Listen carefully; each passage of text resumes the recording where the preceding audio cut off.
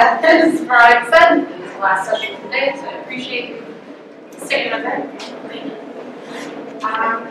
So, among the courses and workshops and everything that I've taught over the years, one sort of overarching theme is that I'm really passionate about web accessibility in general, really.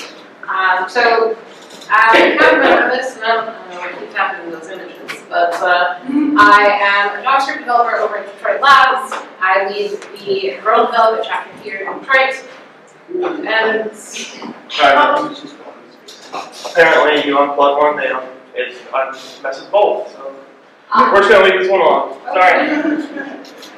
Okay. We're gonna just let me know at any point if you can't see anything. More. Room captain, out here.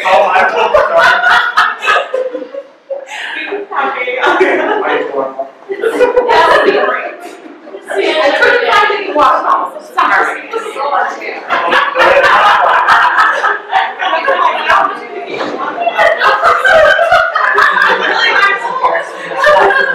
Off the table.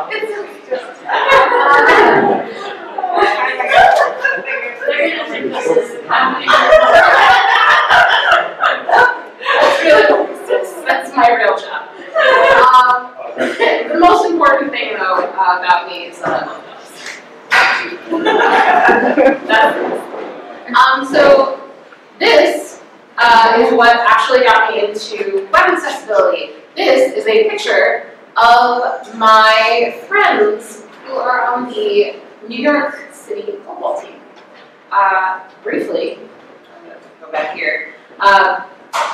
Goalball is a sport for blind and visually impaired athletes, and when I was in undergrad, I went to a very small campus in the middle of New York City, and I found myself interacting with the same 200 people every day, which is just ridiculous.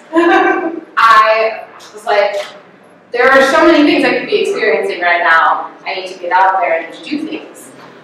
And so I, instead of studying for finals in my first semester of college, I went out and I joined New York Cares, which is the largest volunteer organization in the city. And this was where I landed. This was the thing that kind of caught me and kept me for years. To this day, every February, I make a special trip to Warren, Michigan, because that is actually where one of the largest goalball tournaments in the country happens every year. So, knowing these people and getting to become friends with a lot of blind dudes got me really interested in how I could make the web better for them. And then from there, better for everyone. So the things that we were going to do here, we're going to define stuff. So we're going to talk about what web development is, what that means, and kind of what it entails, how you get started. We're going to ask some questions. I'm going to ask you some questions. You're hopefully going to ask me some questions. I really hope you ask me some questions. Just put that up. I can go get the note cards if you need it. And we're going to talk about tools. So we're going to give you some practical ways that you can kind of get started gauging where your projects are at right now, and also how you can get started kind of learning more about what you can do. So let's get started. So what is accessibility? When I say accessibility, what comes to your mind? Languages and reading code. Having, I used to call them clunkers, so like a Control K would do a certain thing, like on one link or something. Putting alt tags on my images. Yeah. Subtitles. Making whatever you produce, whether it's service or product, you can full time or not. Yes, exactly that. Now, in case this was not clear, Deborah is a great resource. She knows lots, probably more than I do, honestly. Accessibility is a huge field, and it's always learn something when we talk to someone else who works in it, or someone who is just learning about it and asks us a question, and they're, wow, I hadn't thought about that. Yes, and that is an excellent point, which I will get to later, about how teaching things can help you to learn. So the way that I think about accessibility is very similar. It is the process of making it easy for everyone to access your content, regardless of how they approach the web. So whether I am blind or visually impaired, or whether I'm missing a hand, or whether I can't hear very well, whether my hands shake, maybe I don't read well, maybe that's due to a language issue, and I'm trying to read something in English. Maybe it's because I have dyslexia. It could be any number of things. There are barriers between your users and your content. Many of your users and your content. And our goal, our job, a huge part of our job is to start to break down those barriers. So why do we need it? We've talked sort of about this already. Why is this important? Why are you here? I'm sure some of you have reasons to be here. Everyone should have access. It's not just limited to sighted or hearing people or people that can't. It should be everybody should have access. It's the World Wide Web, for God's sakes. Yes, I like that.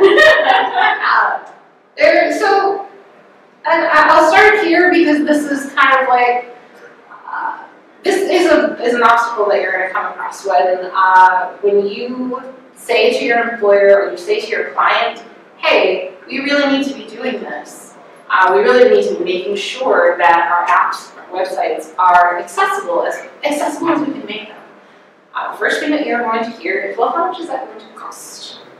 And in reality, it should be that this is part of your process. You're doing it anyway. It isn't an extra thing that you layer on top. This is just how we build.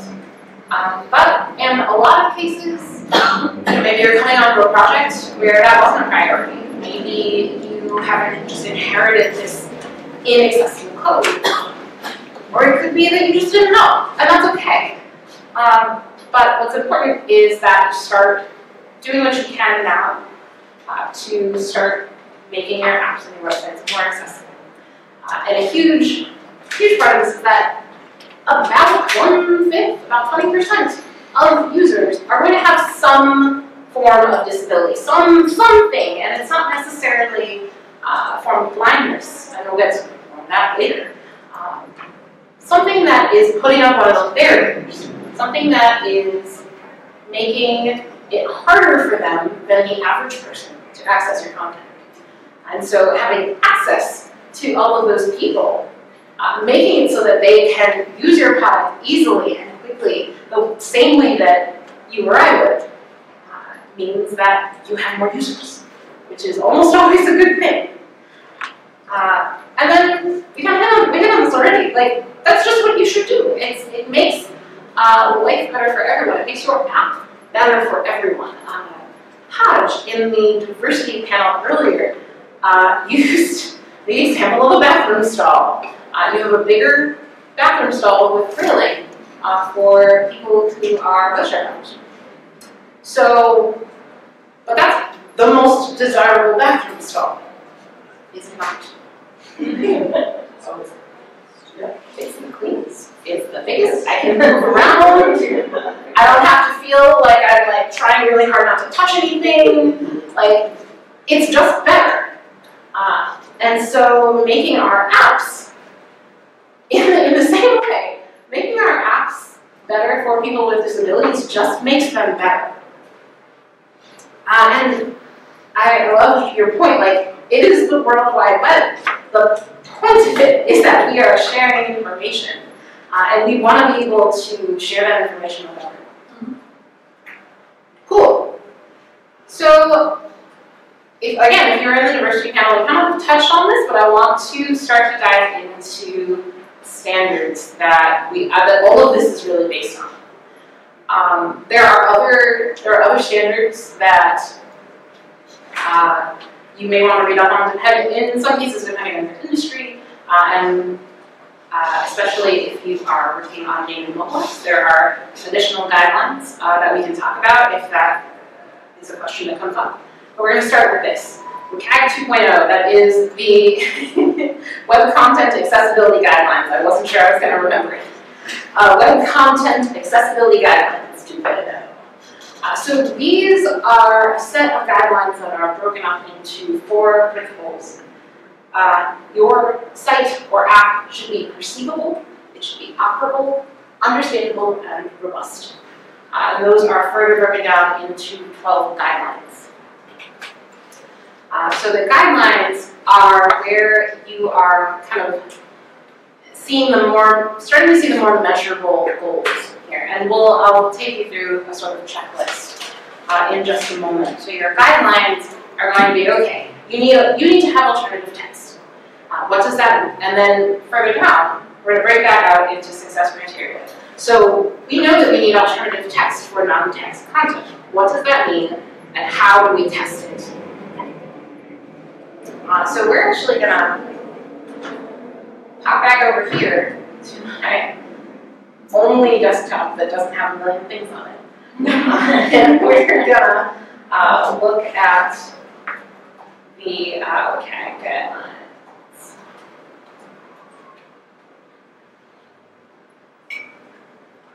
If you know the Medicine Network will let us. So while that's loading, we're going to talk about these levels. So your success criteria are going to have a level A, a level AA, and a level AAA attached to them. That is an indication of largely the impact that meeting that success criteria will have on the accessibility of your app. People tend to think of these as being exactly sequential, which is not the case. You're not necessarily going to even have a level AAA success criteria related to a particular guide. So what we want to make sure that we're doing in an ideal world is at the very least you're meeting the level A criteria and on the level AA criteria. If there are AAA criteria that are relevant to the app that you're making, and they might not all be, the goal should be to meet those level AAA criteria as well. There's no internet connection because it's trying to connect to Xfinity. Why, I don't know. I've forgotten it as many times as it's come up. It's fine. This is my life today. And we are going to pull up.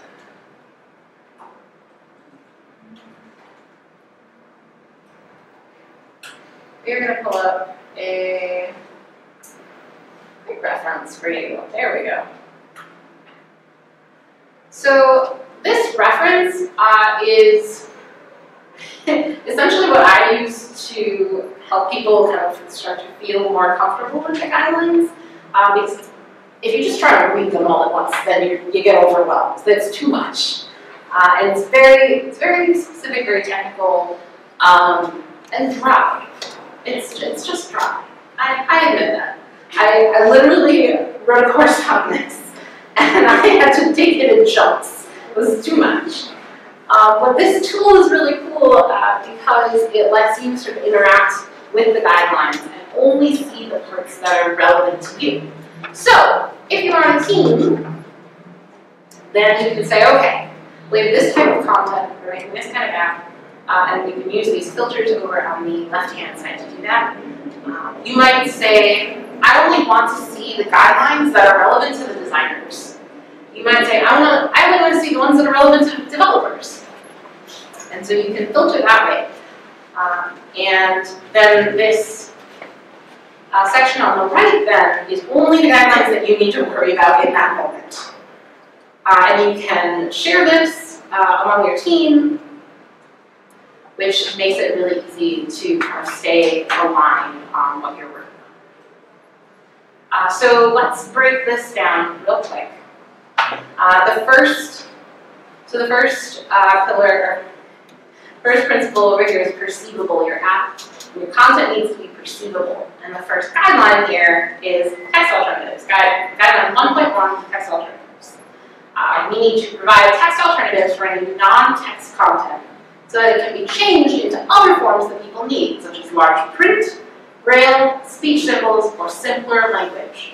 So if you have, I'm sorry, there's someone else still downstairs. Very strange.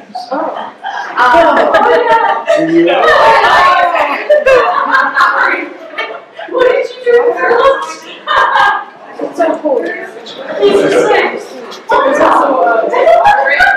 Oh, I think they're setting something. Yeah, you take the cake for the fun class today. I planned this.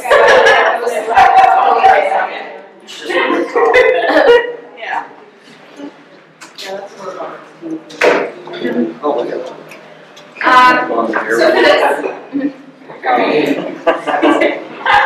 So for this, we just have one success criteria, non-text content. 1.1.1, right at the beginning, and that's level A, that's baseline, that is like the low-hanging fruit, that's single A. All non-text content that is presented to the user has a text alternative. Now note, this is except for the situations listed below. A number of these are going to have exceptions. There are going to be cases where it doesn't make sense for you to provide a text alternative. For example, if I have an image that is purely decorative, I don't need to say that there is like a flowery, scrolly thing in the corner of my webpage. Personally, I probably wouldn't put it there in the first place. It's not relevant.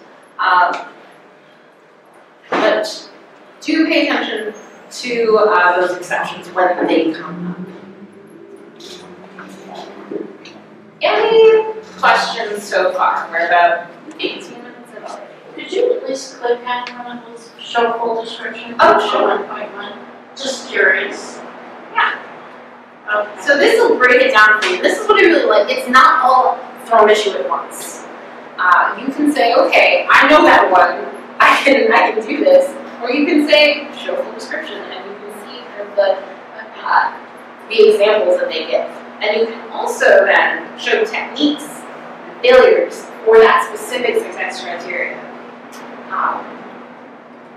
And it'll give you all kinds of examples. And situations. So, in this case, the situation B, I don't know if any of you can see this. If short description cannot serve the same purpose and present the same information as a non-text content. So this is if you have a chart or a diagram or something like that. This is how you would go about providing that textual alternative. So this is what Is there some sort of emulator for screen reader? Like, how would I know what the blind person is doing? That's an excellent question. And you're going to talk about it. We can quickly talk about it now. You can just use the screen reader. So a bunch of the more popular ones are like you can just use them out of the box on any Apple product. Oh, okay. Yeah. Like Windows or Firefox or Does Windows have one built in? does it come with the browser or the operating system? Yep.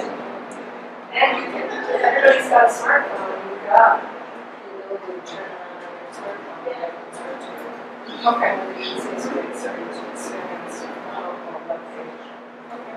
Oh no. That's great. I'm coming at this from the perspective of a teacher. Like, if you have questions, please stop me. If you have something to add, please stop me. Okay, I know a thing. I'm totally open to that. It's all good. So, yes, you can absolutely use the screen reader, and if we have time later on, we can shoot that. Anything else before we move on? Okay. So, This is pulled from WordPress. So if you were, just FYI, if any of you are working on Core, have any of you ever contributed to WordPress Core? I see a couple nods, that's cool. If you haven't, that's cool too. But no, so I found this kind of interesting. The way that this is worded implies that we are either skipping level A, we don't need to worry about those, or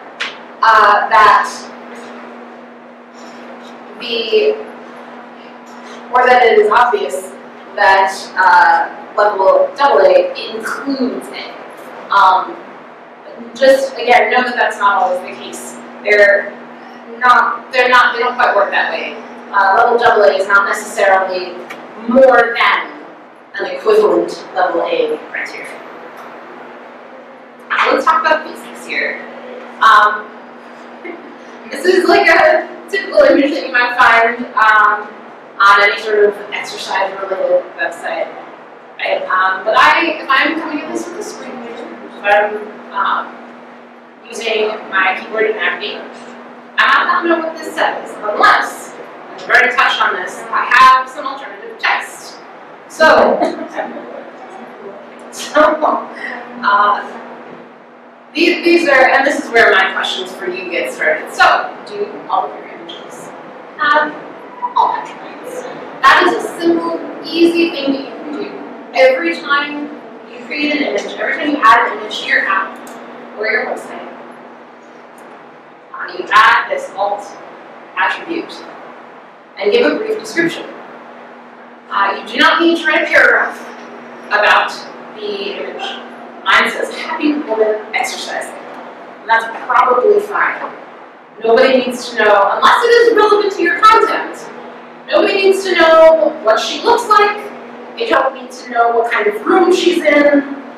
Unless you are describing your gym, then by all means, I'm going to put that in a paragraph somewhere. But unless it is relevant to your content, you don't need to get too deep into the description. Just make sure that it's clear what that image is there and why it's there.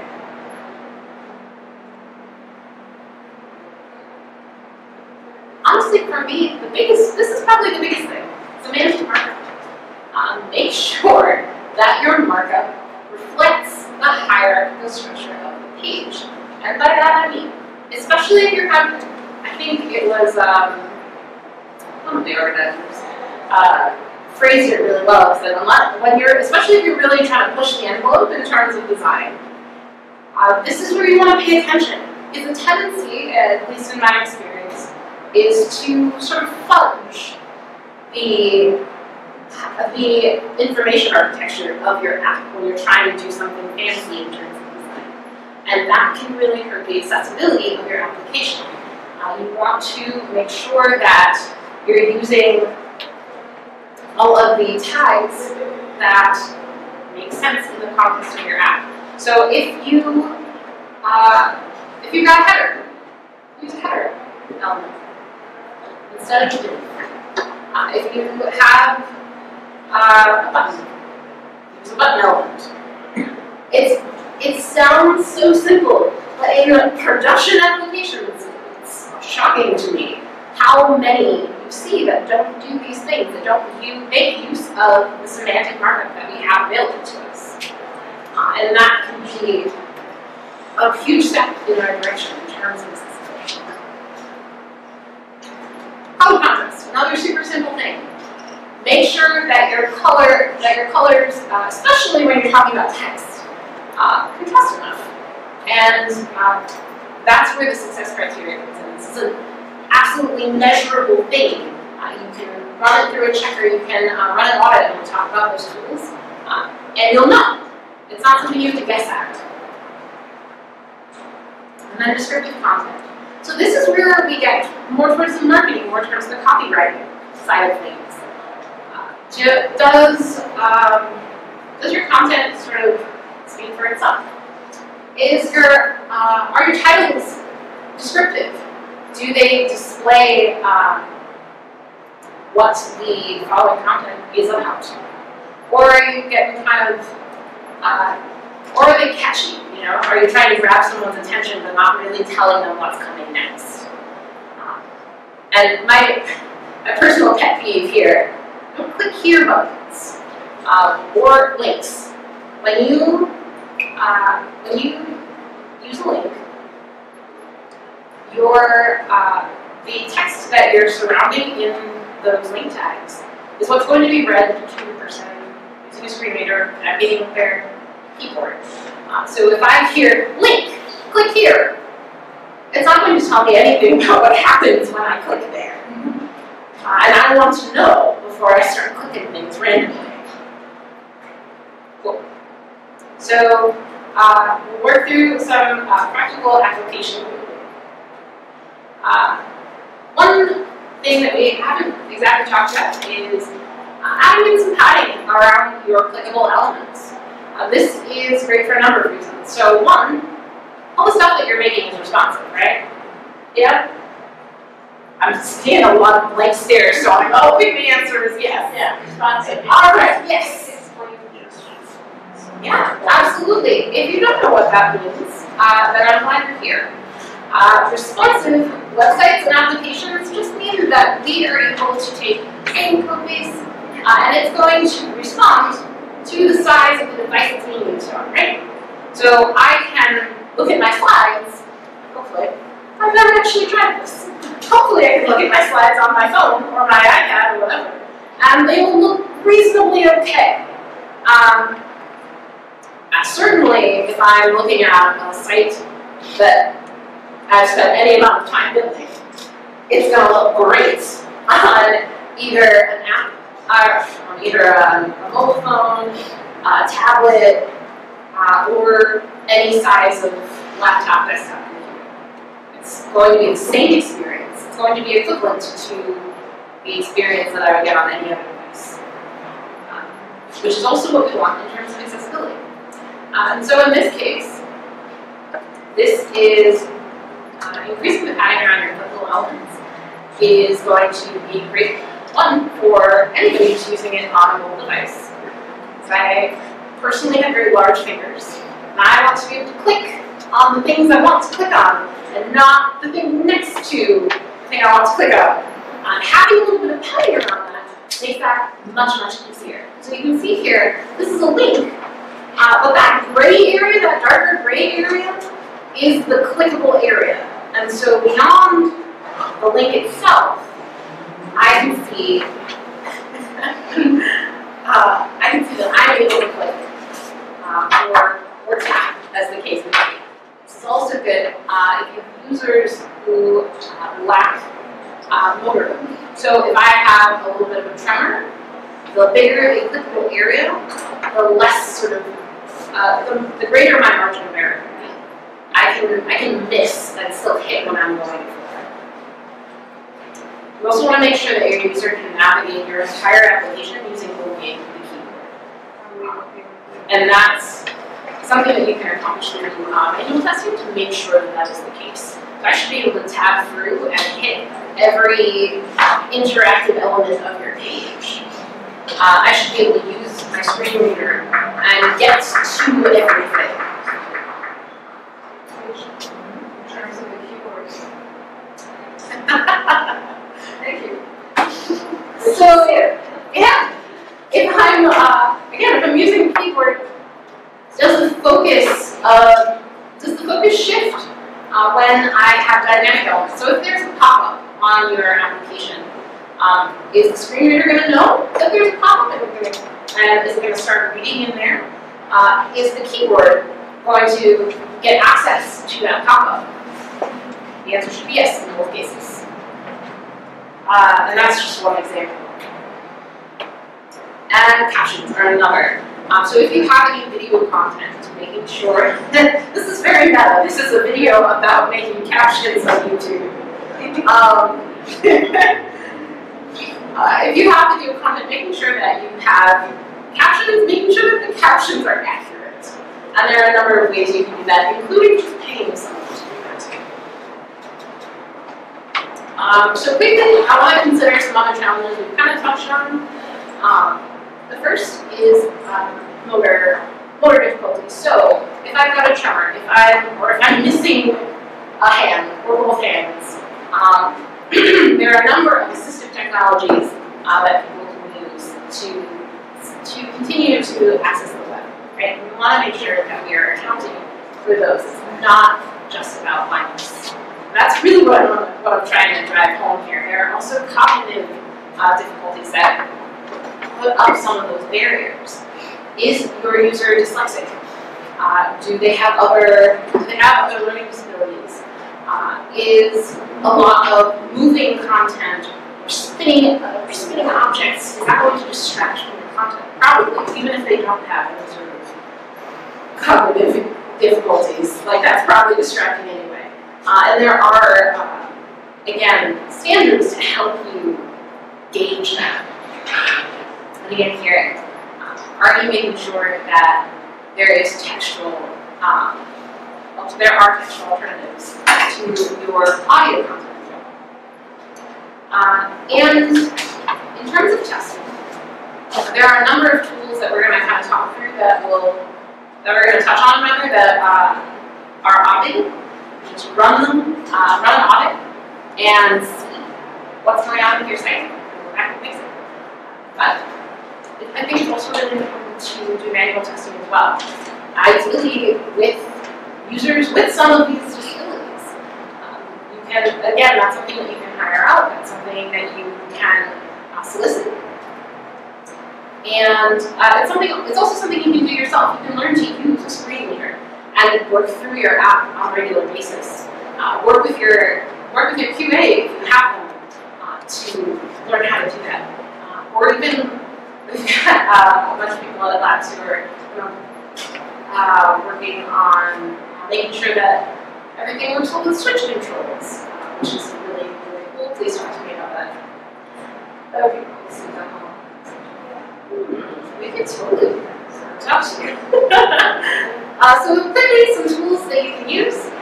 Web color contrast checker, super easy. If you've already got colors that you want to make sure are cool, run them through here, and it will tell you whether you meet the AA or the AAA or both. In this case, they actually do come second. So the AAA is a little more strict. Color safe. If you're just kind of exploring, and maybe you're building something new, with this tool you can pick your background color and then choose your foreground color, and all of the options it gives you will be compliant based on the contrast ratio. So there's actually an NPM module. So if you're working in JavaScript, you have an NPM or another project.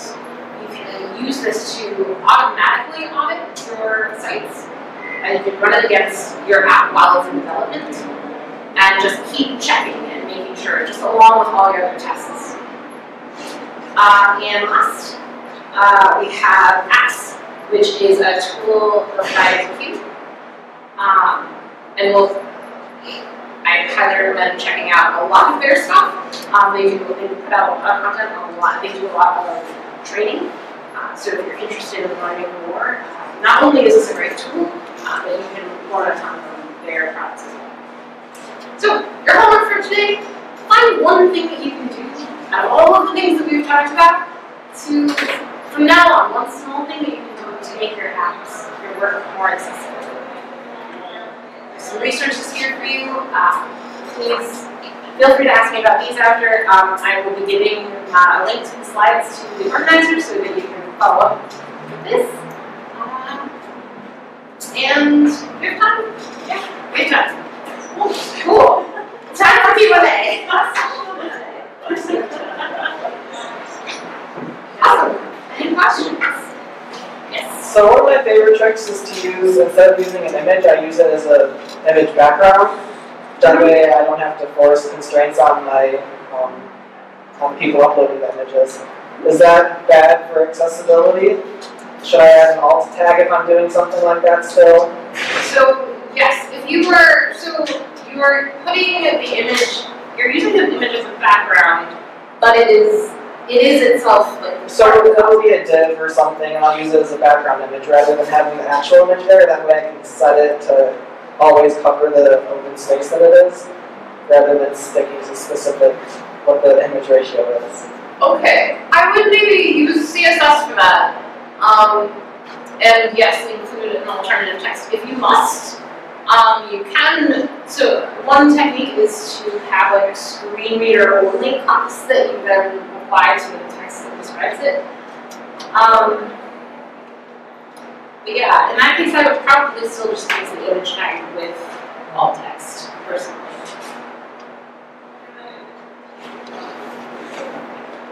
Anything else? There's a time when images to use two quotes. What is that? Like, is the design on it? Oh yes. So you know, so that it's clear, like you that way your marketable validate and everything. But like it's only do that if you really truly don't want to include that as content. You don't need for it to be like a meaningful piece of the It's usually that image isn't providing me as just a meaningful information. It could be just a curlicue that you put or some sort of background element, but it's not adding value in any way. It's called the empty alt text. That's suitable. There's never missing alt text, but it can be empty. So, the other thing I wanted to add is plain language can make your content so much more usable, and we are accustomed to using acronyms and whatever we do, whatever business we're involved in. But those acronyms aren't known to people who are coming to your page. You may have explained the acronym on your homepage, but they've come to your About page and you're using PAC acronym that they have no idea what that is. So whenever you use an acronym on your pages, explain it on your SKUs. And also use plain language that makes it easier for people to understand. And a good example of that not happening often is academia and research pages that can be really difficult and obtuse to read. And as you said, the tag is all unfortunately. Make it simple for people to read your content. Write short sentences, write short paragraphs, use headings appropriately so that your HTML will get you far.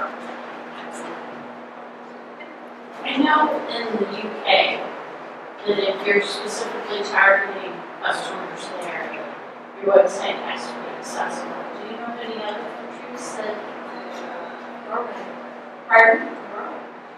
Yeah, we really have that. You're right. that would not have been my guess. And to depending on the sort of industry that you're in, so if you are doing anything for like a government agency or an educational institution, there's actually 508, section 508. You are going to follow those guidelines closely. And that covers more than just web. That's all of your materials. Yeah, we're going through that right now with PowerShell. Yeah. All my PowerPoints have to be ADA. The section 508 that's asked is following. Okay. So